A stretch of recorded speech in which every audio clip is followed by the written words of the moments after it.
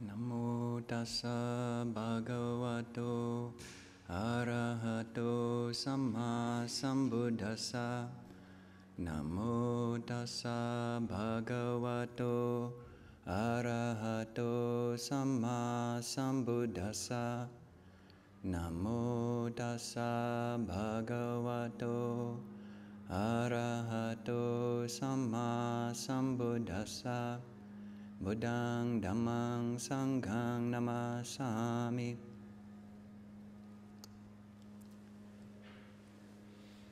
I'm very happy to be here in Seattle. Coming from a week visiting my home monastery, Abhayagiri, which was just a really lovely experience. And I thought, oftentimes when we do that chant, where we think about that I'm of the nature to age and sicken and die, and everything I love that's beloved and pleasing will become otherwise, will become separate. It's like each step is like a punch in the gut, and you're kind of just, really, another one? It's just, it can be a bit depressing for people who are new to these kind of reflections. So I thought maybe I could even possibly start with a joke. And I'm not sure if I'm actually going to get to the joke, but I'll tell you the context for the joke, which is kind of beautiful. So, being at Abhayagiri, probably most people here have not been to a monastery. But monasteries are places of paradox. They're places of mixtures of light and dark, and places of dukkha, or unsatisfactoriness, and places of sukha, or bliss or happiness. And the joke that I was told took place in the Tera's vestry. So vestry, I think it's a Christian term, which means basically a place where monastics put on clothes or robes. And Tera is a monk who's been in robes for 10 years. So these are pretty hardcore people. These are pretty tough cookies.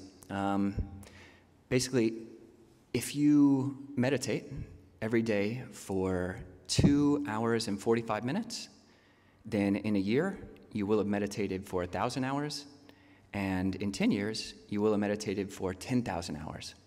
So, there's no exact correlation between number of hours and expertise, but almost by definition, anybody who's been living at monasteries for 10 years or more has some level of expertise in meditation. They spend a lot of time kind of in the ring, so to speak. So this is a tough room. You have people in there who, during retreat times, wear hats over their eyes so they don't have to look at anybody else. And they're great people. They're certainly some of my best friends. But they're tough. And especially if you don't really know them, you might look at them and be quite intimidated. But the monk in particular who told me this joke, he's one of the toughest. He's one of the toughest. He once lost part of his finger in the workshop, and I asked him, Ajahn, did you cry when your finger got cut off? And he said, he's got a low voice, he said, I don't know if I cried, but I did stick around to clean up the blood. So this is a tough person. This is a tough guy. And English, I think, is his second or third language. So he's in practice, in telling a joke. Some people might say, are monks allowed to tell jokes? Is that really okay? But for him, it's totally allowable. He's practicing his English. For a place like this, a Tera's vestry, where the mood is rather serious, like we're giving our lives to this practice, like nibbana or bust, is the overarching theme in this room. So it can be good to lighten the space and bring some levity to the mood. So it's actually just he and I in this space, but he says, can I tell you a joke? And I say, yeah, I would like that. And he says, okay, so a pony goes to the doctor, and the pony says, "Doctor, my throat is so itchy, it's so dry." And the doctor looks in the pony's throat, and he says, don't worry, you're just a little horse."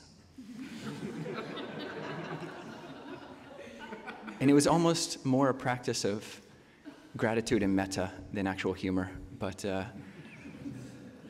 very enjoyable. And I think that's a good entrance into this whole question of like sukha and dukkha on the path. The First Noble Truth, it's dukkha.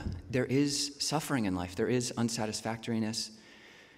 There is not quite perfectibility to be found in sight, smells, taste, touch, all the things which most people are used to getting their gratification from.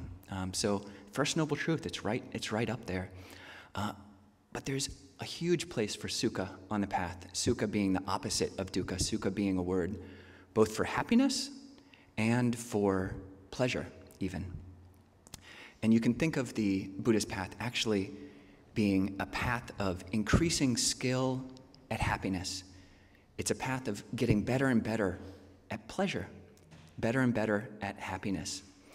There's a Dhammapada quote somewhere around like 290, late 290s, which is, if by abandoning a lesser sukha, a lesser happiness, a lesser pleasure, you gain a higher pleasure, then the wise person would abandon that lesser pleasure in order to gain a higher pleasure. There's a really beautiful and thought-provoking statement by one of the foremost scholar monks in Thailand named P.A. Payutto. And at first, when I heard it, I didn't quite understand it. But the sentiment was, so when we first come to practice, there are so many things that make us suffer, and so few things that bring us happiness. But as you practice along the path, and this is a good metric for how your practice is going, there are fewer and fewer things which make you suffer, and more things which bring you happiness. That's kind of profound, and it's good here to see, what do we mean? What do you actually mean by happiness? What do you mean by pleasure? What do you mean by suffering? Because that statement really can be quite enigmatic. It might just, it's almost, in English, happiness and pleasure, they're almost used in so many different contexts that they become not quite meaningless, the general valence of things, but not quite clear. But the Buddha used words in a very clear way. He defined his terms very explicitly. So we have another sutta in the Majjhima Nikaya, number 139, which is the sutta on non-conflict. And here the Buddha said, practitioners, you should know how to define sukha. You should know how to define pleasure or happiness. And having known this, you should yoke your heart, yunjati. You should pursue pleasure or happiness internally. And then he goes on, after giving this great allowance to pursue happiness, pleasure, he goes on to define first a type of pleasure which is not to be pursued, not to be developed, not to be cultivated. And he says, there is the pleasure and delight which comes from sights cognizable or seeable with the eyes, so sights which are wished for, desired, agreeable, likable, connected with sensual desire, and provocative of lust. So this is all the beautiful, things of the world, which the Buddha is very clear are not evil and are not necessarily problematic in and of themselves. There are some religions or some ways of even understanding Buddhism that really almost victim blame the sense world. So it's the fault of the sights, sounds, smells, taste, touch that I'm going to suffer. But the Buddha said, no, it's actually my own delight and lust, my own attachment to the sight, sound, smells, taste, touch, which are the problem. So the sights, so that's the beautiful things. The sounds, which are wished for, desired, agreeable, likable, connected with sensual desire, and provocative of lust. The sukha and the pleasure which come from this, these are sensual pleasures, and they're not to be cultivated, not to be developed, not to be pursued. Similarly with smells and touch, sights, sounds, smells, taste, and touch. So these 5 things are called the 5 chords of sensuality, the kama guna, and they're not to be developed, cultivated, pursued. But the Buddha doesn't stop there, because that would, again, be a little bit depressing, because that's most of the way most of us get our hits from the world. But the Buddha continued, he said, but there is this internal pleasure which we can give ourselves to. And what is that type of pleasure? He first defines it as the 4 jhanas. So jhanas are absorptive meditative states, sometimes referred to as absorptions, or basically very deep meditative concentrations where you're fully delved into your meditation object. You're fully at peace, more and more, increasingly more and more subtly and deeply at peace with your meditation object. It's a totally internal pleasure, which is just not subject to all the transience, the aging, sickness, and death of everything around us, not just the people, but the things, all of the changeability of conditioned things. We can cultivate these states of mind which don't have to age, grow sick, and die. And then he further modified this type of sukha that we can pleasure as saying there are types of sukha which are to be pursued, developed, cultivated, such as the sukha of renunciation, nekama sukha, the sukha of seclusion, paviveka, the sukha of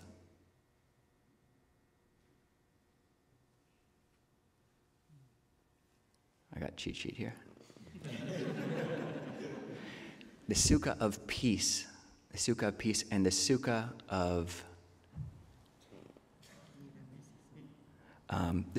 awakening, so sambodhi sukha. So these are great lists, and those aren't the only types of sukha. So the sukha of renunciation, the sukha of seclusion, the sukha of awakening, and the sukha of peace. There are many types of sukha. You do a search in the Pali Canon, which I've done several times, for sukha, and you'll find all these different compounds. Pali is a bit like German in that you can just create long strings of compounds which just elaborate on the concept.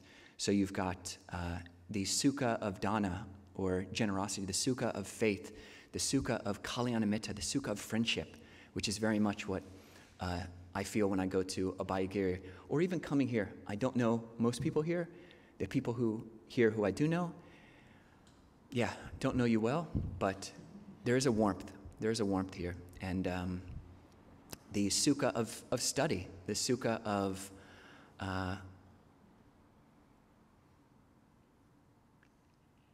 all sorts of different sukhas. Basically the wholesome internal happiness and gratification, well-being that we can receive, which are much more independent from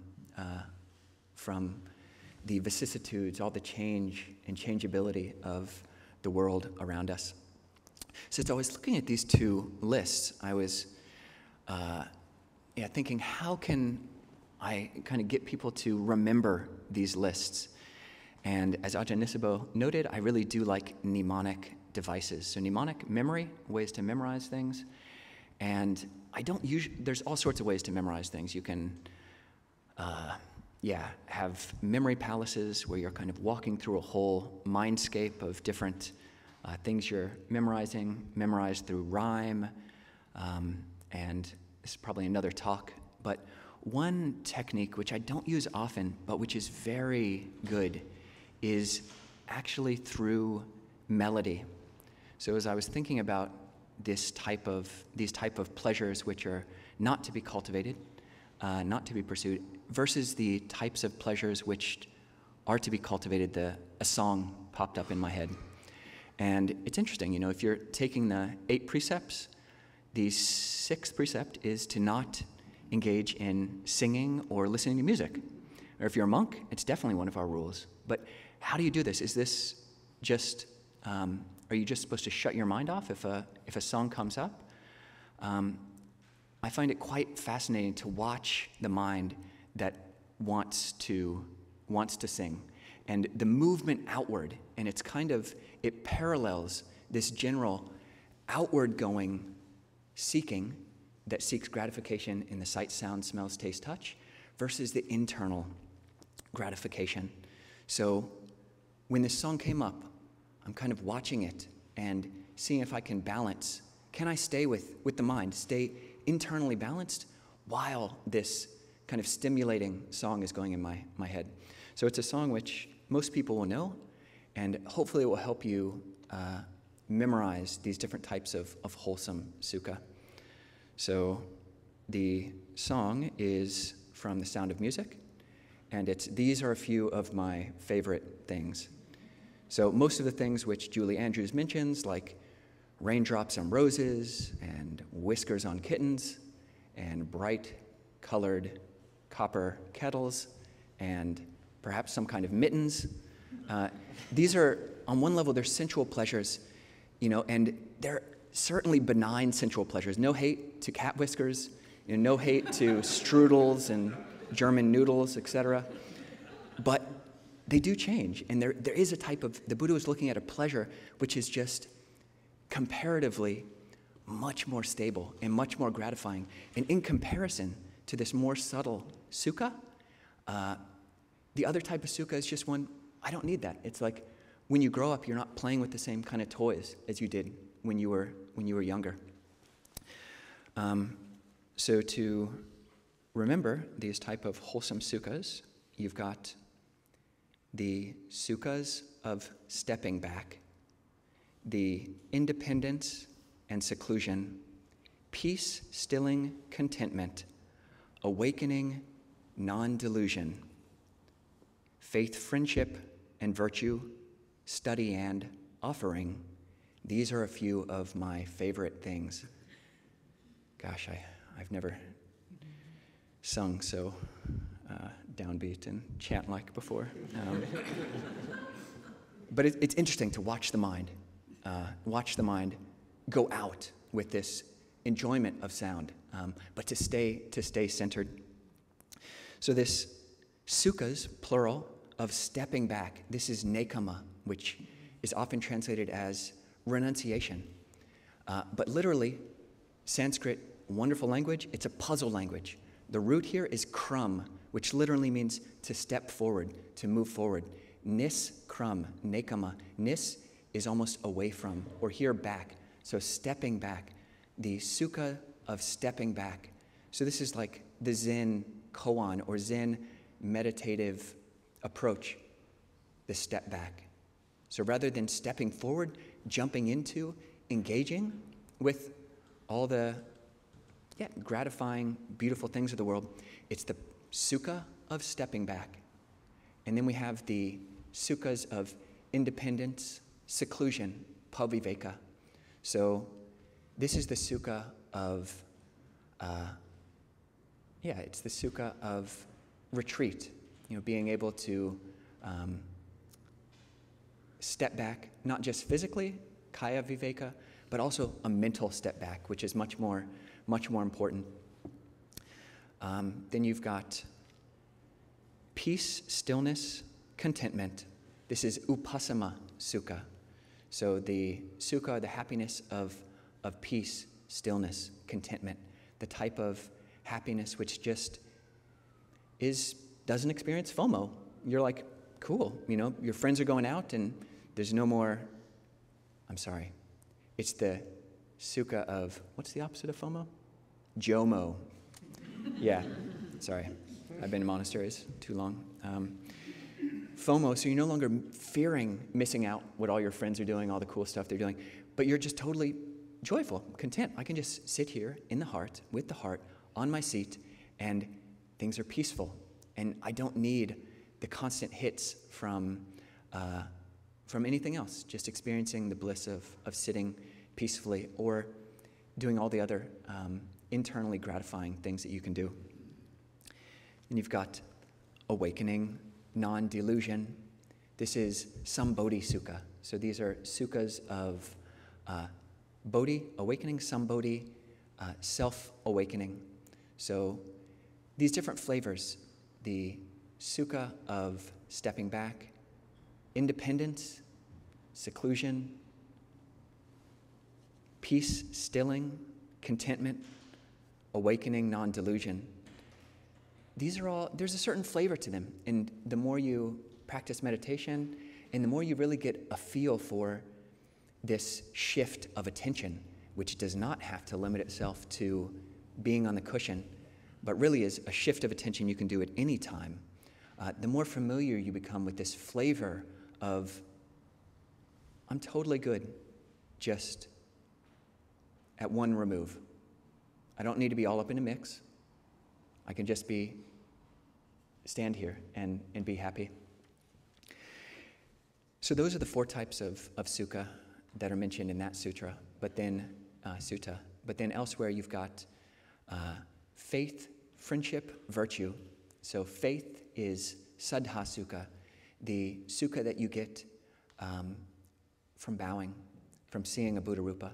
And for Westerners, if we didn't grow up in a Buddhist culture, you might just be like, what? The happiness of bowing? Like, are you tripping? You know, it's like, it doesn't stick, but it doesn't make sense to you really. But if you, hopefully you can see the beauty in other people at least. There are people who are not subservient or totally just servile and deluded, but are actually, they know what a Buddha statue represents. They know what like a monk or a nun's robe represents. It represents exactly this kind of happiness. And when we bow to those symbols, that's what we're bowing to. It's giving our life a direction. It's pointing the compass needle in a direction, which is great. Having a direction in life, because so much, Western culture, we just don't have clear directions. The compass just spins around, and if we don't watch out, we can just head this way for a little bit and then shift and just not end up anywhere, but just going in circles. So having a clear direction. So learning this pleasure of faith. And if you don't like the word faith, that's great. The Buddha never used it. The word is saddha. So confidence, trust. And trust in what? Trust in something which is worthy of trust, something which is solid, and that is something which is internal. So the sukha of saddha, of faith, friendship, and virtue. So friendship, kalyanamitta sukha. Yeah, this is a beautiful kind of happiness on the path, and it's a necessary part of the path. The Buddha said, spiritual friendship is not just the half of the holy life, it's the whole of the holy life. And the more you stick on this path, and hopefully the more you allow yourself to become a good friend, then the more you'll find yourself with really good friends and inspiring friends. And you'll find that quote from whoever that, hell is other people or dukkha is other people. You'll find that whoever said that, it's just sad. It's just sad that, they had that approach. Happiness is other people. Certainly there's a truth, to what the person said, but when you surround yourself, when you choose your surroundings and the people who you're wanting to live your life around, to the extent that you can do that, and then having the wisdom to approach those people who you didn't choose to be around, but who are nonetheless part of your life, when you have the wisdom to approach them without making yourself suffer, then, happiness is other people. Happiness is kalyanamitta for sure. So faith, friendship, virtue, sila sukha, the happiness, the pleasure of keeping precepts, keeping rules. Discipline equals freedom. And this is another thing which Americans, we might not be used to thinking that. You're like, rules, that's like the opposite of fun. That's like the opposite of happiness. And maybe that's true if you've been forced down by a set of rules in the past, rules without meaning or that have been compelled upon you. But with these precepts, I undertake the precept to refrain from killing, stealing, sexual misconduct, lying, intoxicants. I undertake it. It's a rule of training. It's not a law. It's not forced from any God. I'm training in this. And you undertake it voluntarily. I mean, yeah, we're not forcing anybody. And you'll see when you have this sense of inner strength and they become something which you can base a wholesome sense of pride on. You might say a wholesome sense of self on even. Self? Didn't the Buddha teach non-self? The Buddha definitely taught non-self, but he also taught skill in self, atta sampada. Sampada is perfection or cultivation of self. There is a very serious place for wholesome self-esteem, for a wholesome sense of self. And that's something which, if you've ever heard the term spiritual bypassing, that's what spiritual bypassists missed, is I'm just going to go straight for non-self, straight for emptiness, forget about all the, dirt of fixing the relationships in my life and my own stinginess, etc. Just go straight for emptiness. But yeah, when you confront your own miserliness, your own stinginess by giving a gift, you're improving your egoic sense of self, which is not ultimately foundational or bedrock, but it can be a sense of, it can bring a sense of well-being. It definitely does. So faith, friendship, virtue, study, Bahu Sutta or Sutta, this can be fun for certain people. If you're not into study, or if you've already done your master's and your doctorate, and you're like, dude, I don't want to hear the lists, just stop talking and let me do the meditation. Fair enough. But if you're someone who likes, oh, I like the list, and your mind's like, oh, this is a wholesome way to nourish oneself on the path. If you're of that disposition, it can be a source of happiness. So learning or study and offering, these are a few of my favorite things. So dana sukha, the pleasure of offering. And hopefully everybody knows the beginnings of the taste of that. And hopefully everybody, absolutely including myself, can more and more learn from the beauty that we see as monastics. Every single calorie that we've eaten, that any monk or nun has eaten for the whole of their monastic life, has been given. Every single calorie has been put into our bowls or put onto a plate, which is much less frequent, but put into our bowls. That's my whole body, our whole bodies.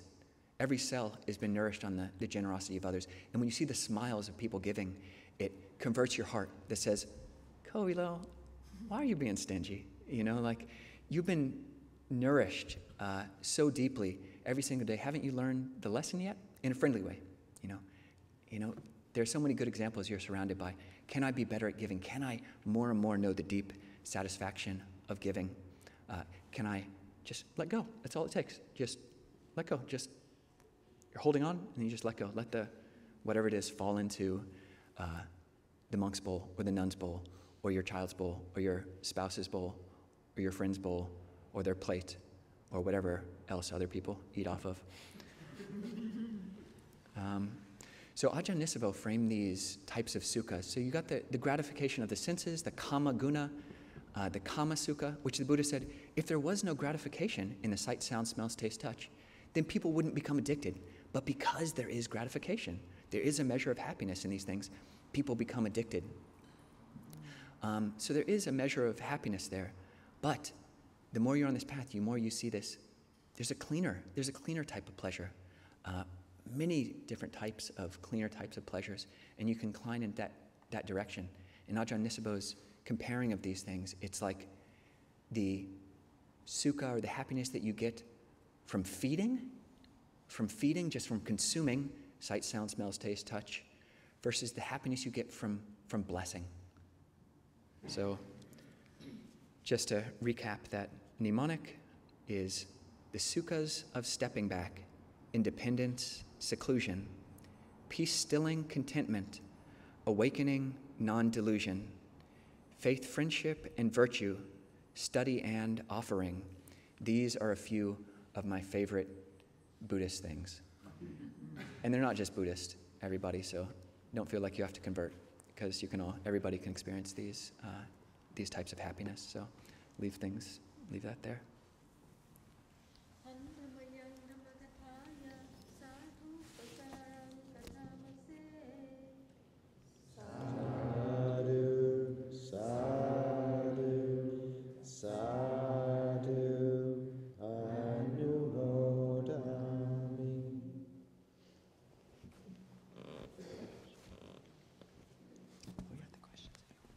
So we can open things up to questions, both for people in person and online. And I think we have, yeah. Is it working? Hello? Great. Thank you for the talk, Ajahn. When it comes to the sukha of seclusion, I've definitely struggled with that idea more. Because from my understanding, at least in the lineage sort of that was followed here with the Ajahn Chah, community is an important piece in the monastery life. But like looking at the suttas, the Buddha's like, you should probably maybe hang out a little bit less and enjoy sitting more. But yeah, but then the Kalyana is another piece of that. So yeah, well, what does seclusion actually look like to embrace? But thank you. Yeah, it's a great question. How do you balance seclusion, which a big part of it is physical seclusion, like getting back to your hut. You hear that so many times in your monastery, like after the meal, just go back to your hut. With the happiness of, with friendship, with Kalyana Mitta. And it's a great question, and I think there's no one right answer. And you can see when you kind of miss the mark on both accounts. If I'm holding too tightly to this ideal of seclusion and I just run away after the meal, like somebody wants to talk to me and I'm like, anything that gets in the way of me and my hut is an annoyance, or anything that gets in the way of me and coming to the meditation sit, or me and sitting is annoying and I hate it. That kind of aversive push away, that is not part of the path. So how do you do this pulling back without pushing away? How do you just settle back without pushing away? And it's almost something which you have to figure out with every interaction. I mean, if you can design your life towards more and more peaceful environments, and design a life which is more and more allowing of space and allowing of time with good friends, time with friends who care about the same things as you do, about the path, about seclusion. The Buddha said there's actually paviveka kata. So the Buddha talked about when you're with friends, you should actually talk about seclusion, which you might think, oh, that's like the worst party pooper ever. It's like your friend comes up to you and you're like, oh, it'd be great to be back in my hut right now. Where do you go from there? But you can talk about these things, and it's really useful, especially if the person isn't running away. So, some thoughts. I'd love to hear your thoughts, Ajahn. I think one also really useful paradigm of not self or anatta in Buddhism is the way of looking at each person around you and yourself as a kind of amalgamation of different, what we call sankhara or program, sort of the personality, habit patterns, and these ingrained ways we interact with the world. And etymologically, sankhara in Vedic thought could mean ritual.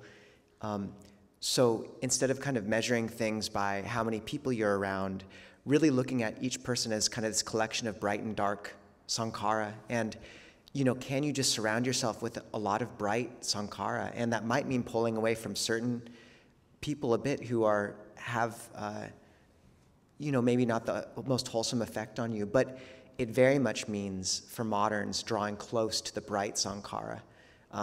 And, especially in places that are held and structured around that, like, even a Saturday gathering or a monastery. And the Buddha was giving the teachings on seclusion in a profoundly integrated society. You go to villages in Thailand and there are, a child will be raised by 3 or 4 houses. And as moderns, we're profoundly isolated and siloed. So I think really steering, Jack Cornfield confronted Longpo Cha once and said, I hear you, speaking with one person, you'll say one thing, and another person, you'll say another thing. And Longpo Cha said, look, it's like I'm watching someone walk down the road and they start veering left and I say, go right, or they start veering right and I say, go left, go left. And we very much have to go left, go left. If left was being with people that are wholesome Kalyana Mitta. So I think really paying attention to that, and just, you'll feel it in your body, the sense of trivialness versus really wholesome being with people. And if being with a certain friend or group feels trivial and like you're wasting your time, then that's just a relevant data point. Not that you need to push away right away, but you want to feel like you're using this time well and in a nourishing way as well. So.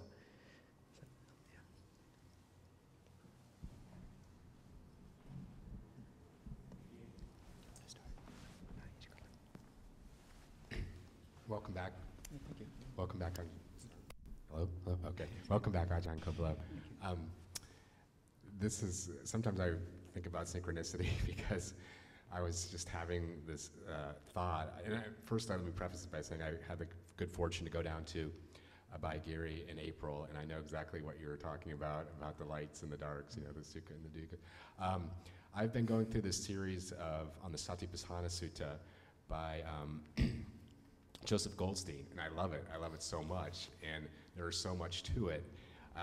But when he mentions somebody, like Bua Bua or, Roya Khan or so, from all these traditions, I like stop the tape or, stop the thing, and then I look it up on Wikipedia and I read the Wikipedia page, and so I get far afield. I wonder if I'm doing the wrong thing by having this joy of study by doing this, or if I should just sit and listen to the entire hour-long talk to enhance my concentration and maybe then look up some of these things. It's just this kind of simple question. Yeah, no, that's great. And talk about synchronicity. I was just with Ajahn Pasano this past Wednesday, and he was talking about listening to those Joseph Goldstein, that series on the Satipatthanas. So yeah, I think I've listened to part of it, but it sounds great from what I've heard. I'm glad you're listening to that too. Yeah, but the joy of study and how to balance it. I think a good thing for me is starting with a clear intention of time parameter. So whether it's 25 minutes or whether it's an hour or whatever, whether that's for your study or for your meditation, like having a clear boundary, because that does cultivate this habit of discipline and restraint. But just knowing yourself too. I mean, it doesn't really make sense. All of us have our outer limit of how much meditation, time-wise, is beneficial in any one sit. All of us have our different end points where beyond that, it can be a bit counterproductive. You're drowning in dukkha versus swimming with dukkha, which is like the zone of proximal development, the area where you're learning, you're getting to be a better swimmer.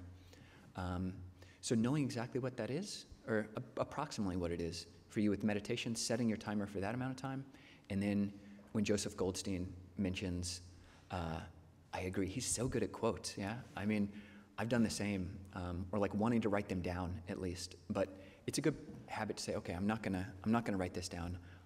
I've set my time for this amount of time on the clock, and I'm not gonna, open my eyes or open Google or anything until that's done. So I think that's a good balance, but definitely not tamping down the love of study or the wholesome love of gratifying dharmic study. So, yeah, good question. Ajahn?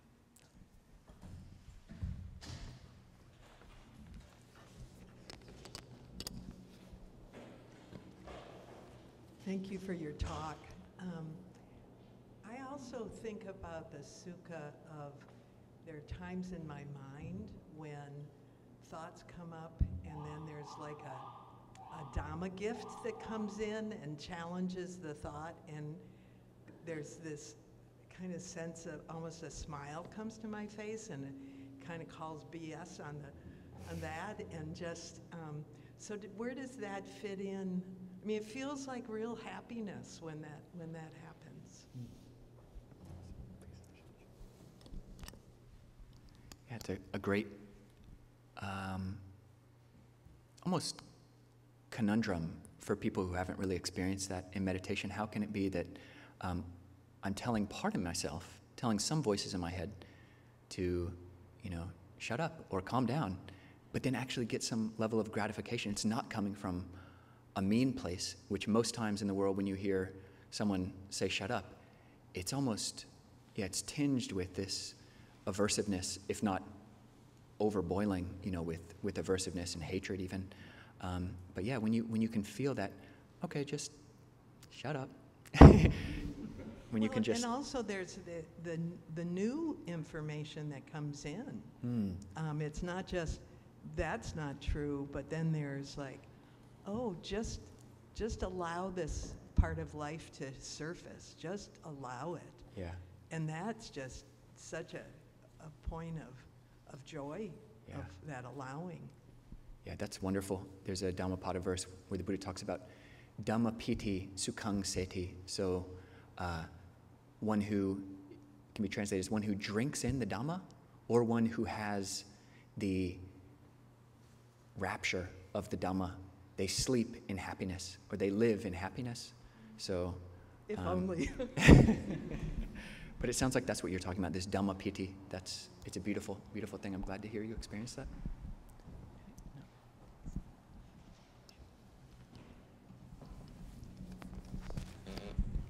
Morning, Ajahn. Welcome back for your 2-month summer sabbatical, I guess. In your Dhamma talk, you mentioned the sukha of independence, and I wonder how that fits in if you're already liking seclusion, and you're already realizing every other human being is nothing but dukkha. Then, not saying who I'm talking about, but what is the sukha of independence?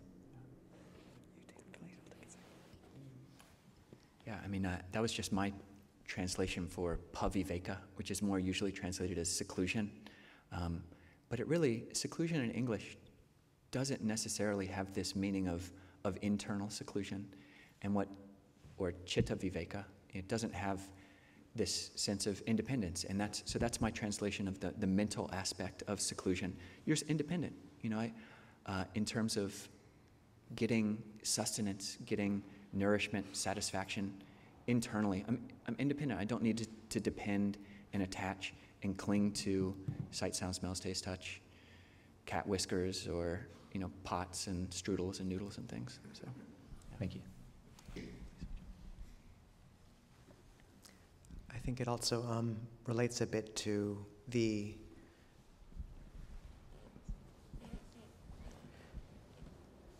so much of dukkha is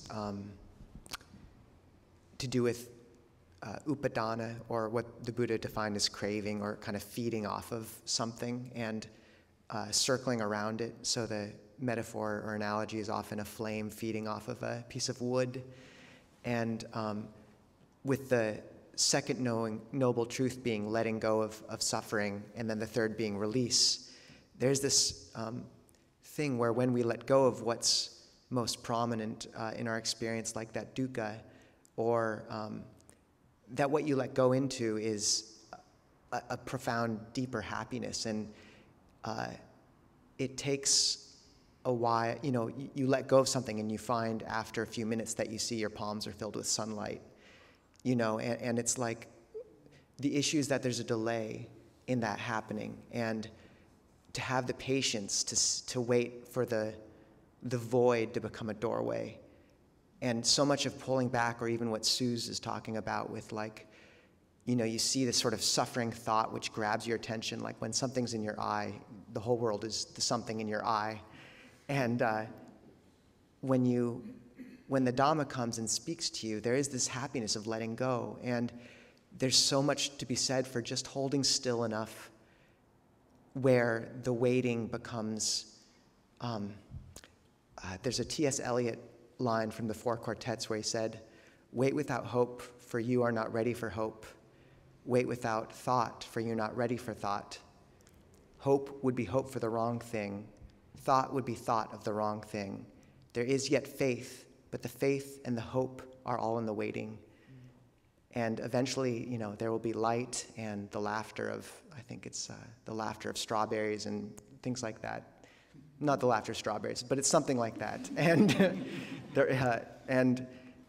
yeah, this idea like that independence, so much of the Buddhist teaching focuses on what we're letting go of because it's so much easier to talk about that than what you're letting go into. But we're aiming for, you know, empty of self, but full of reality, full of Dhamma, you know, it's not a void.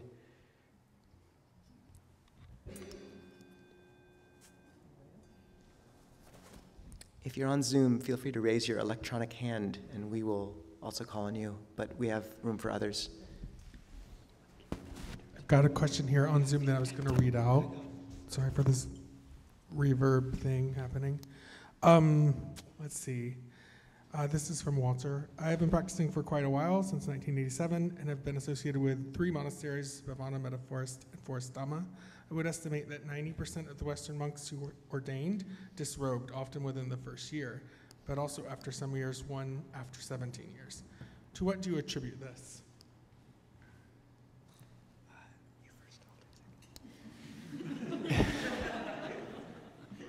I'm just the messenger.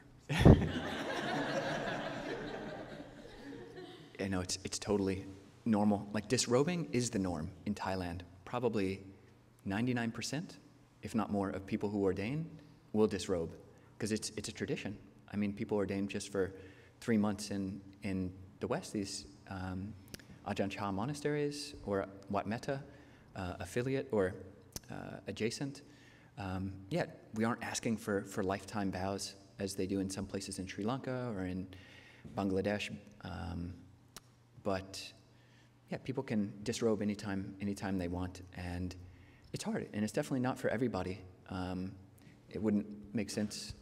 It's definitely not for everybody. People have different commitments and different things which let them, you know, let the heart kind of shine. It's sometimes sad, certainly, when you come to a monastery and see that, or if you're a guest and you're seeing people disrobe, it can be kind of sad, especially if you're inspired by the archetype. And you're like, oh, what are they doing? You know, I would give my life if I could be ordained. But yeah, everybody's got their own karma, and the more you're around these monasteries, your friends kind of like drop off, you know, over and over. And the longer you stay in robes, like almost the fewer and fewer peers you have. But it's normal, and it's not like somebody disrobes and then they're gone. You know, oftentimes people will stay around the monasteries, but it's dukkha, and figuring out exactly how to thrive off of these alternative types of happiness, which we're not used to, and yeah, it's a struggle for everybody.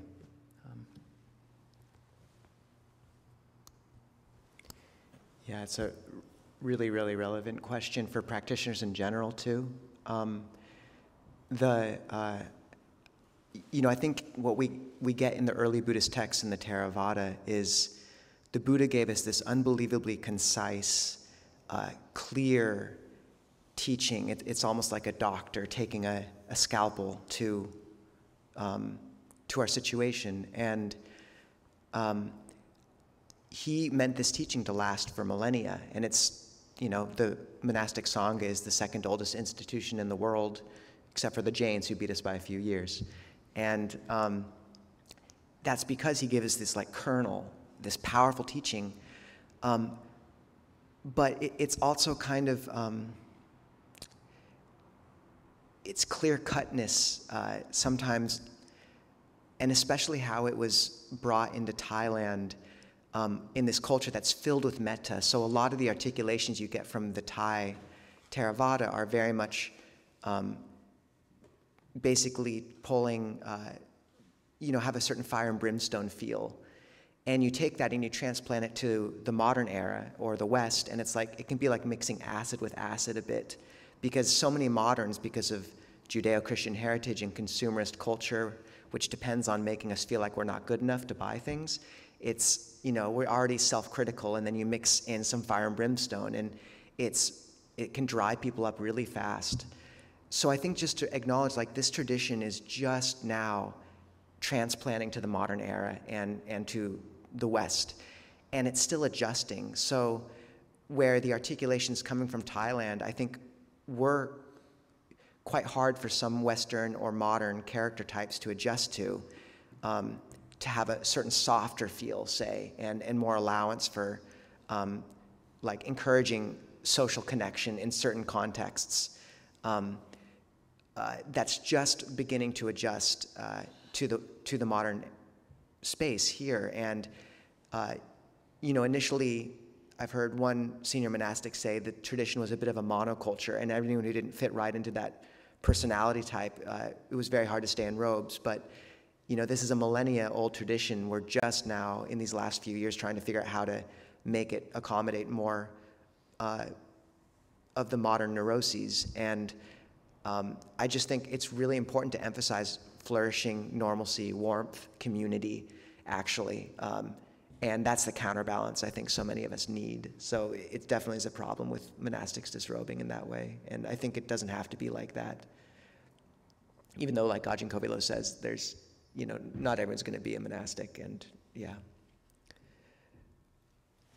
I think we may have to wrap things up, actually. Okay. Ajahn, thank you so much for the talk, and welcome back. Yeah.